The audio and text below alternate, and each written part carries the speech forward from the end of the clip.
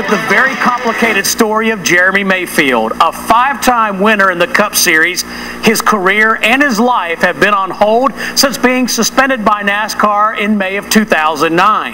NASCAR suspended Mayfield indefinitely for what they said was a positive test for methamphetamine. Since then, Mayfield has fought through the court system to clear his name, claiming the test results were the result of a prescription drug and an over-the-counter allergy medicine. The litigation continues, but Mayfield's career has come to an abrupt halt. We sat down with him earlier today. And it's good to have Jeremy Mayfield here in the Race Hub. A long time no see. And, you know, Jeremy, a lot of people are wondering what you have you been up to since May of 2009? Right. A little bit of everything, really. I mean, we've been obviously, you know, in the battle with NASCAR and the court deal. Everybody knows that. But as far as personally, just you know, taking care of stuff around the house and you know, trying to figure out what I'm going to do next and what direction I'm going in, and you know, as far as career-wise or you know, just a lot of things have been going on. Just trying to make decisions on what we are going to do. But for the most part, just trying to stay busy and around the farm or whatever, and kind of in the process of opening up a new business, and kind of like the metal recycling business for cars and all that stuff, and really excited about that. And other than that, just kind of taking it day by day. Before we talk about the future and what's happened, I want to ask you about the race at Pocono with Earnhardt, because it was a pretty spectacular race, and when you passed him for the win, you told me that after the fact, you rubbed on him a little bit. Right. You said you were a little bit apprehensive about how Dale was going to treat you the next week, but you actually told a funny story about that. Yeah, I'll never forget that. He, you know, because everybody knew Dale Earnhardt, knew that, you know, he's a great guy off the racetrack more than he was on the racetrack, and you know, when that happened, you know, I knew he was going to be mad at me, because I was talking a big game and stuff, you know, after the race, and just trying to, yeah, I was excited. I mean, anybody that can beat Dale Earnhardt like that was pretty cool. And the next week he come, the first time I see him, I've been avoiding him in the garage area all weekend, you know. And at the driver's meeting, I run right into him, you know, and he grabbed me in his head, you know, headlock like he always does, you know, and did the knuckle in the head, you know.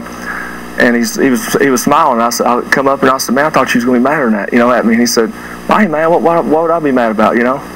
I said, "Okay, you know, something's wrong here, you know." And he said, "The only thing that got me is what the stuff you were saying after the race, you know." And he kind of threw a little jab at me. I said, "Well, just think if you were me, and you know, this guy's your hero. It's who you looked up to in racing." I said, "The last lap, last corner of the race, you know, you bump the guy and do what he always done to everybody else, and you win the race." I said, "That's like a dream. That's what, you know, kids dream about in school, you know." And he knew I was right. He couldn't say anything about it. I said, you do the same thing, wouldn't you?" And he said, he laughed. He said, "Man, just get out of here like that," and, you know, brushed me off. But that was his way of you know, grabbing me and doing the headlock deal. That's his way of saying, you know, that was a cool deal, and he'd have done the same thing. Jeremy, it's interesting. I was looking on our Facebook page, and the question was put out, you know, hey, Jeremy Mayfield's going to be on the Hub, and and you've never really told your side of the story before after the suspension. And it was interesting to me, like, it was split right down the middle, Jeremy. There was a group of people that said, hey, we really want to hear from Jeremy. And there was another group that said, he screwed up. Yeah. We don't want to hear from him. Right. And that's what we've seen. You know, I've seen a lot of people that, with mixed emotions and everything else about it, and I didn't want to be part of this. You know what I mean? I'm just letting everybody know that I didn't want to be in a lawsuit. I did not want to go out of my career like this. I didn't want any of this to happen either. You've been open game. You've been a punchline. People have been, like I said, I read it on Facebook. People can say whatever they want.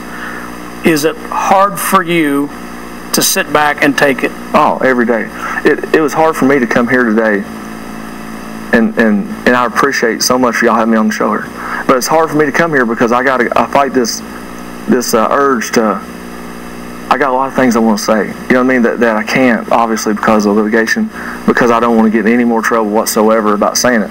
But it's just hard because when you're in this situation, a lot of things, there's a lot of anger now, you know, there's a lot of things that could come out that could, you know, that wouldn't be good for either one of us either. But it's just, it's tough when you walk around every day and you get a chance finally to tell your side of the story, but there's so much more to it that you could tell that would really enlighten a lot of things that you just can't tell. When will this be over? I don't know. It's probably going to be a long time now because the appeal process could take, you know, a year or year and a half or whatever. But, you know, there again, I've come to grips with myself and my wife and you know, and our families, and we've come to the like I said, the grips to find out that it's going to be a long time, and we'll have to endure that, you know. Jeremy, will you race? I mean, have you been approached to race any other series, any other rides? I mean, is this something you still want to do? Yeah, I mean, I want to. I just, it's been weird because or you can't because of the litigation. No, I can race. I can't race in NASCAR series, obviously, but you know, I'm thinking real hard about maybe doing some dirt races with a dirt team. I'm trying to put together some stuff right now with the guy, Mark Beaver out of Shelby, North Carolina, and he's got a small team. We might turn that into something, you know. We're not sure yet. I want to race. I'd love to go IndyCar racing if I could do that. I'd love to go drag racing if I could do that, but I want to do it in the right way where I don't want to struggle anymore.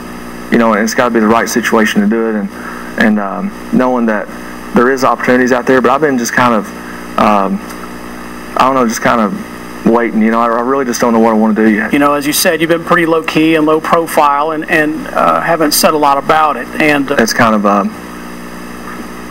the surface of everything, and wish it never happened. I wish I could have, you know, continued on with what we had going with the team, whatever, and still be back in the sport. But you know, gotta take it as it comes. And I know, like you said, all the race fans out there, I miss all my fans. I miss going to the racetrack. You know, my wife misses traveling also. We just miss the daily deal that we had going on, but there, you know, we'll make it through it, and could be worse, you know. To be honest, there were more questions that Jeremy wanted to answer but couldn't because of the pending litigation. Maybe one day, he said. He also said before leaving the studio, Steve, what would you do if NASCAR said you had failed a drug test?